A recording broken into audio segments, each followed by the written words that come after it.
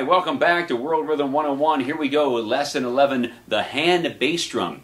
These bass drums played with hands come all the way from Brazil, and they are used to play the music of pagode, traditionally laid on the lap, which is the style that we're going to be using. Now, they come in two different sizes. In Brazil, they're called tantan, the larger version, or rebolo, the smaller version.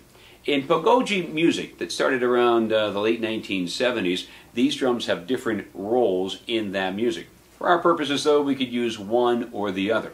What I like them for when it comes to our usages here in drum circle facilitation, music therapy work, jamming sessions, and that kind of thing, is that they allow a nice soft support. You'll often see folks play them like this with a stick or a mallet.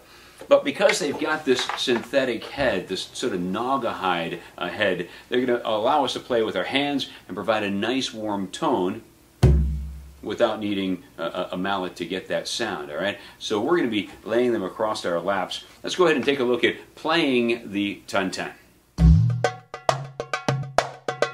All right, let's go ahead and talk about playing the tantan, or our hand bass drum. I'm going to sit with my feet flat on the floor, sitting up nice and straight. I'm going to put the tantan, or the rebolo, or the bass drum on my lap with the head facing my dominant hand. My non-dominant arm is simply resting on the drum to support it, keep it on my lap, but my hand is loose. On my left hand, my non-dominant hand, I'm going to be using a stroke that is very similar to our slap number 1, very loose fingers, and simply bouncing off the drum. Now with my dominant hand, we've got a couple of strokes. We're going to use our same position that we use to get the tones out of our conga or our djembe, with a flat hand, and this part of the hand right along the edge, bouncing off, nice warm bass tone.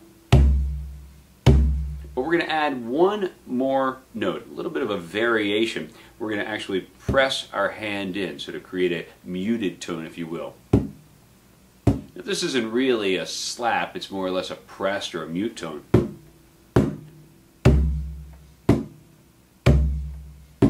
So there you go, playing the tantan. Let's go ahead and get right into playing some rhythms.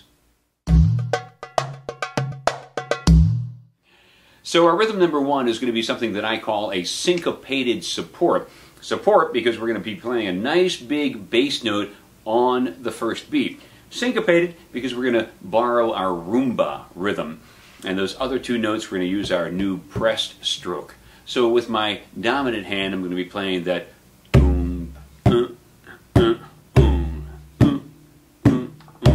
and simply filling in with my non-dominant hand on the shell of the drum. All right, let's go ahead and zoom in and let's play a little bit of syncopated support. So borrowing Baba's language, this rhythm might sound like this. Goon, ta, ta,